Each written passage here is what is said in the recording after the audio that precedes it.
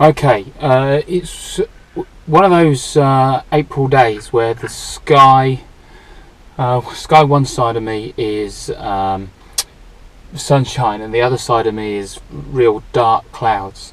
I think it's going to be perfect. It's about 20 past 6, sunsets tonight around 8 o'clock, and I know of an excellent field with a track running through it that sort of heads more or less into the sunset, just about 5 or 6 miles from here. So we're going to go out and park up and try and get a shot of these angry April skies, the kind of skies that you really only get in April. I've come with plenty of time. It's only 6:30, so I've got about half an hour before golden hour starts. What I've come to shoot is behind me. There is this oilseed rape field, and just up the road there is a track that runs through the middle of it, and if you look where the sun is setting, that track goes pretty much towards that. Now we need to go across this field to the right place and hope that the light plays ball. Unfortunately the sun looks like it's about to go behind a bank of cloud, and there doesn't look to be too many breaks in that cloud at the moment. I want the sun lower than it is at the moment anyway, but if we look in the direction where I'm going to be shooting, and I'm going to be shooting into the sun, you can see that at the moment it's not looking overly promising. But hey, this is the thing about landscape photography. It's all about waiting, waiting for the light to be right, waiting for the moment to be right. If anybody was to say to me what is the key ingredient you need as a landscape photographer, I would say it's quite definitely patience. I'm at the track now, and first thing I'm going to do before setting up, actually it's a really nice view from the end of the track. It's lovely. I'll just swing around. It's a really nice view.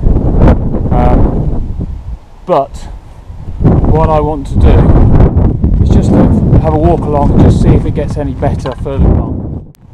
It's quite a nice curve in the track here, and it sort of disappears.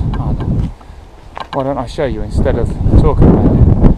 The track kind of disappears, curves around a little bit and disappears. So I think this is definitely a much better vantage point than back at the start of the track. So I think I'm going to set up somewhere around here. Right, well, the sun's completely gone now, but I'm going to get set up. I'm going to just been having to think about what lens to use, and I've decided I'm going to use the 1240 lens, which is 2480 equivalent. I thought about using the 9mm lens, so which is 18mm equivalent, to go a bit wider, but to be honest, to the edges of the shot, I'm not going to shoot low down. I'm going to shoot high up on the tripod to get this nice curve of the of this track. And to be honest, the 9 will be a little bit too wide.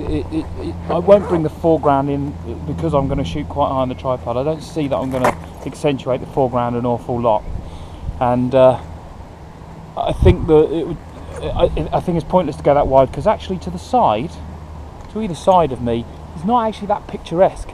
I really want to concentrate on this beautiful oilseed rape, the gold of this oilseed rape field, and the sun setting in the distance. I just hope that in the next half an hour or so, that cloud actually decides that it's going to part at some point. Otherwise, it's probably a wasted trip.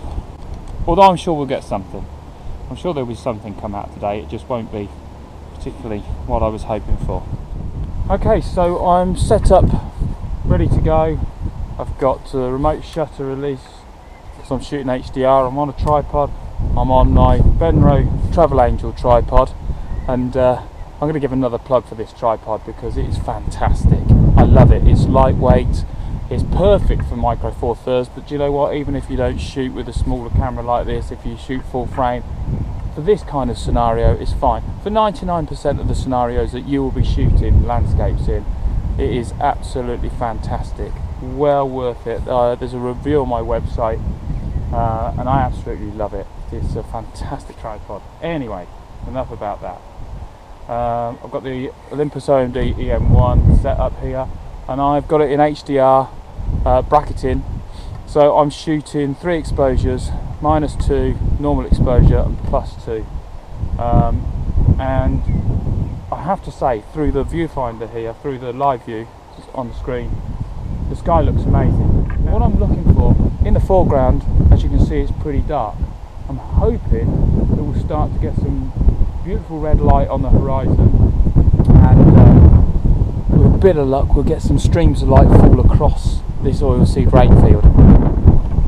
Right, so it's now 7 o'clock, so I've been here about quarter of an hour, something like that, and just had a look at the weather app on my phone, which says it's going to rain shortly, which will be nice. And there we go, here's the sun. It's about 7:15.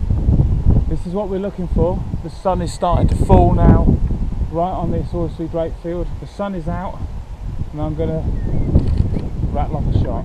I'm not quite so keen on the sky now, but I think the sun is going to drop down and come out from behind that cloud fairly soon.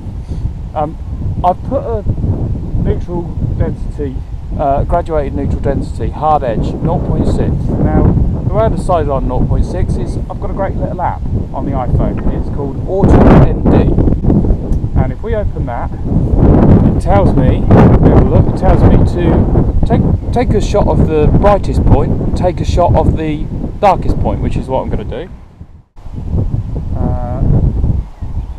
Go there. Take a picture of darkest spot, which is about somewhere down here. It's actually telling me 0.3 now, which it told me 0.6 a second ago. Hey ho, I'm going to stick with 0.6 because the sun was out when I took it before. The sun was just out, and it's not now, it's behind a cloud. So the brightest point now isn't what it will be when the sun comes out. So it's now 7:25. I've got about another 10 minutes till I got to walk back to the car and go. So I'm going to wait until hopefully that sun comes down from behind that cloud, and I'm still going to do HDR, but I have got a neutral density filter on. Good news is the rain has gone. If you look around me, we've got blue skies coming from where the weather is, so I know I'm not going to get any more rain. Blue skies quite a way around me actually, but thankfully not in front of me. The thing with landscape photography is just keep shooting.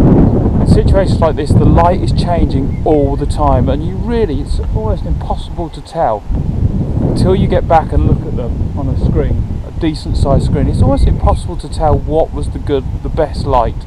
This light is now lovely falling on the field. This is exactly what I came for. Okay, I think I'll try some F22 and then we'll call it a day.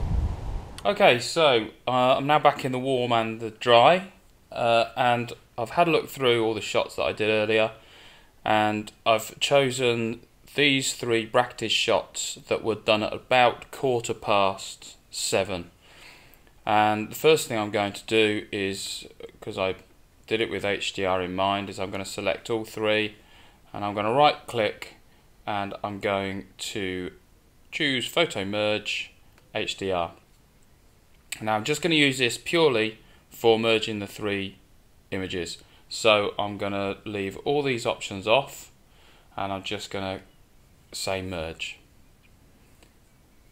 Now that gives us our merged image, which we're now going to go into the develop module. And the sky here for me is just a little bit washed out still. So the first thing I'm going to do is I'm going to take the highlights and I'm going to bring them down. And for this I'm going to bring them right down like that. The next thing is I want to bring out the field. It's a little bit dark, and the track, so I'm going to bring up the shadows to about there. Okay, the next thing I'm going to do, I'm going to ignore all this for now, but I may come back to it later. The next thing I'm going to do is I'm going to go in here to the tone curve, and I'm going to choose a medium contrast curve. So it's just given the image more contrast. Now, as far as basic editing, I'm going to leave that exactly as is for now. And the next thing I'm going to do, I want to treat the sky and the land separately. So the sky and the field separately. And I'm going to do that with graduated filters. So the first thing I'll do is go over and select my graduated filter and put a graduated filter on. And I'm just going to pull it down a bit like that. Now what I'm looking to do here, excuse me, is bring out some drama in the clouds. So first thing I'm going to do is I'm going to warm this up just a bit, just about that far, and then I'm going to bring the exposure down. So, and I want these nice dark clouds. So I've got it warm but dark. In fact, let's go a bit. That will do, I think. The next thing I'm going to do is bring the contrast up on these clouds.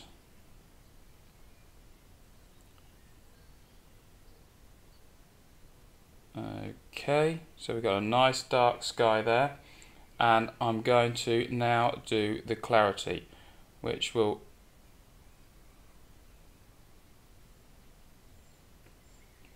just bring out a bit of detail in the sky. Okay, I may come back and play with that some more, but for now I'm going to leave that like that. So I think that's probably, it's probably going to end up being a little over the top, but we'll see what it's like when I've done the field. So I'm now going to select the graduated filter tool again, and this time I'm going to go up from the ground, and I'll just choose about there. And so for this one, again, I'm going to warm it up a little so it kind of matches the sky. I think we'll go a little bit up from that. Okay, that'll do. And then I'm going to just bring the exposure up just a little bit. I'll just have a look. Okay.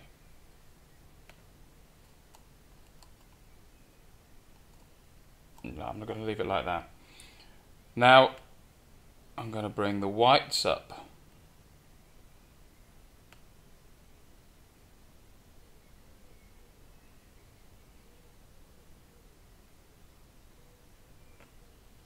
Okay, and I think we'll just have a look at the clarity again to give a little bit of detail, not too much on the clarity. I want the field to be, you know, very warm. So I'm going to just have a look at the saturation and look at bringing that up. Let's not go too mad. Leave it about there, and I think we'll just see if we can take. Did that really do much? I'm not sure it did. We'll leave that like that. Okay, so that's kind of starting point, and if we have a look at what we had originally, that's our original, and that's where we are now. So you can see we've brought out a hell of a lot already. Okay, now the next thing I want to do is I'm going to crop it, and I've decided I want this quite wide, and I want to lose all this sky up the top here because it's just not very interesting. So I think I'm going to have a look at 16:10, but I also don't like this patch here where I should have moved forward my tripod a little. So I think what I'm going to do is go 16:9. That kind of gives me a point where I can remove this bit of dull grass here, and I can go just above this cloud to there. Okay, so if we press F, we get to see the actual aspect ratio that we're going to have. Brilliant.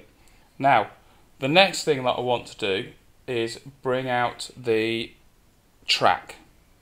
I want to, the track has got a lot of texture in it, so, but we've already done a graduated filter on the bottom half of the image.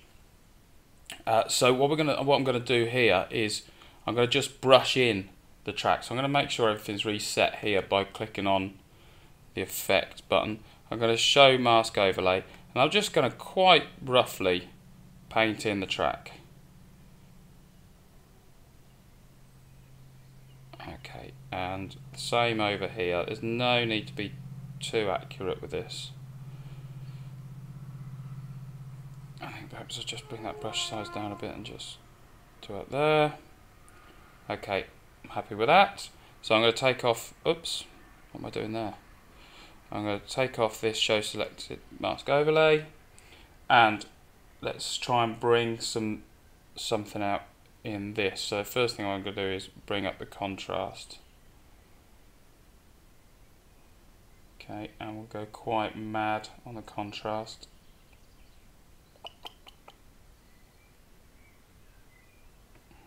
Okay, that will do there. Now, introduced in, I think it was, I can't remember if it was this version or the last version of Lightroom, was the dehaze tool, which I use an awful lot. I'm not sure exactly what it's doing, but it's kind of adding, it seems like a little bit of clarity. It's doing exactly what it sounds like. If you've got a foggy scene, it will sort of remove the fog, if you like. So I think it's doing clarity and it's doing contrast all in one. But I'm going to bring this up to about there. So we can see already, if we turn that off, that already the track is a lot more dramatic. Okay, now the next thing I want to do is bring the clarity up quite high. In fact, I'm going to go mad and I'm going to go all the way with the clarity. And let's just have a little play with the saturation on this, just to warm it up a bit.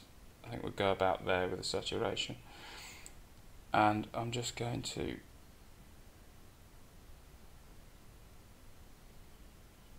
just bring I think we'll just bring the shadows up to about there. Okay, so if we compare that with what we had, oops, so we just brought out the texture in the track and made the track a bit more interesting. Okay, I'm going to live with that for now. So I've done a couple of graduated filters. We have a look at full screen, and if we have a look at what it was like before by pressing the backslash, there you can see that it's brought out rather a lot. Now, I'm still not happy with it. So the first thing, I think this is a bit dark. So we've done a graduated filter at the top, we've done a graduated filter at the bottom, and we've made the track more dramatic. And now with all that done, it's on the dark side. So I'm going to just bring up the exposure to about there, I think. If we look at our histogram, that looks a little more sensible. Okay, so the next thing I'll have a look at is, now I think it would be good here to just have a little play and see about bringing out the whites a little bit on these flowers here on the rapeseed field. So because that will that's just brightening it up and bring the whites out a bit. So I think we'll just go to about there, about 35. And then just want to have a look at the blacks. Now the interesting thing is what we can do here is we can see whether we got this right. So if we hold down Alt, we can see when the whites start to push through too much. So if we go there, we're way over. So let's just, so we got that about right, 32, 35, something like that. And if we do the same, hold down Alt, and then we can see the blacks coming through at the bottom there. So I'm just going to go to about there. Okay, so if we just have a look at where we were. Yep, we're getting there. Okay, so now that's done, I think what I want to do next is I just want to warm up the sky, make the sky a little more red, which will hopefully have an impact on the field as well. So I think to do this I'm going to go into HSL here and I'm just going to change the hue. Well, I'm not going to boost the red. I think what I'm going to do is just drop the orange down, and hopefully that will, if we just do that enough, that will make the sky just a little more red. I think that will do. So if we turn that off, we'll see the sky's just gone a bit more red. So's the track. I'm not convinced that the track looks right, actually. So I think what we'll do is we'll just go back in to where we painted the track and we'll select the track, and I think what we'll do is we'll just pull that back a little bit. Do we need to go a bit further?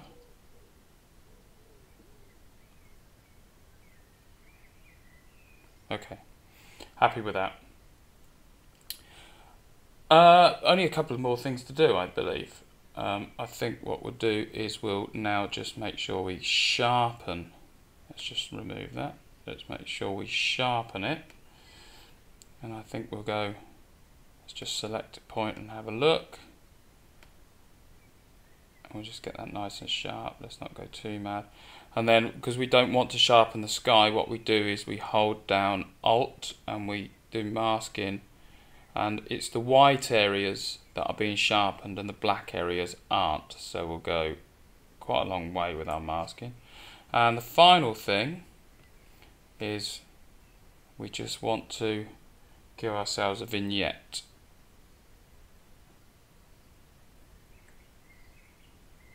And there we go.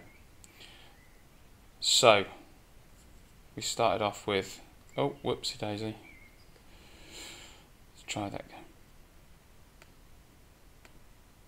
Let's try that again. Let's try doing the right.